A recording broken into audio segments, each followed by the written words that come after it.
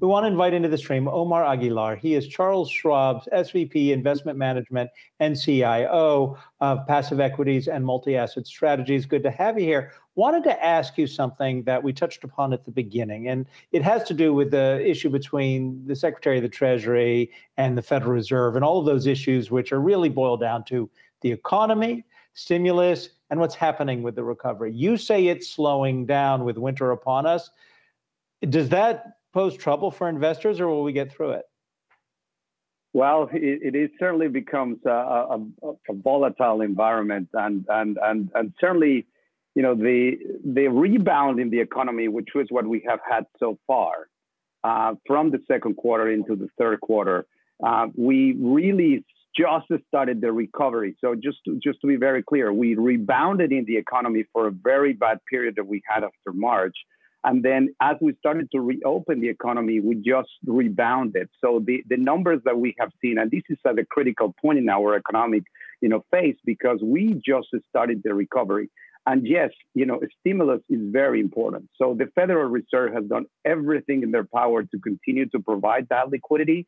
We have heard, Fed officials over the course of the last few months basically pushing towards the need for fiscal stimulus, just understanding the limitations that they may foresee of what the banks may have or the central banks may have. So I think this connection and these, discussions between what happens with Treasury, what happens with the central banks become really critical to just put a probability on what the fiscal stimulus might look like and the timing of it. And it is certainly very important for continuation of the recovery, because we have seen signs of fatigue in some of the areas that have rebounded the fastest. So how should investors then be approaching this? Is it time to take more of a risk-off type of approach? Well, that's a great question, because, we are at this point where, things can go either way. And I think a lot of what, we have always discussed is that the recovery of the economy after a recession starts when you fix the source of the recession. And in this case is the coronavirus. Now, in this situation, the recovery of the economy really started the day that we heard the news of the vaccine.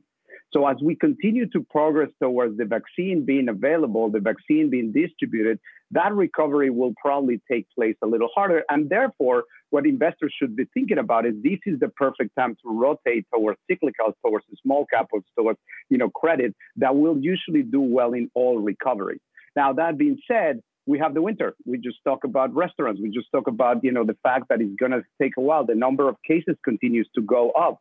And there is a part of the economy that will stay the same way that we are today. So there are certain sectors of technology that will be part of our lives for the longer time. So it is not necessarily unwinding what has worked so far, but it's really barbelling to start getting their safe in the rotation trade, but at the same time realizing that the timing on the rotation may still take, maybe towards the winter months. But consumer spending and retail sales, as you point out, depend on the path of the pandemic and the holiday shopping season. Assuming the holiday shopping season disappoints, what happens next? Well, that is, the key part of what I think volatility will go for the next few weeks. And certainly, next week going into the Thanksgiving break.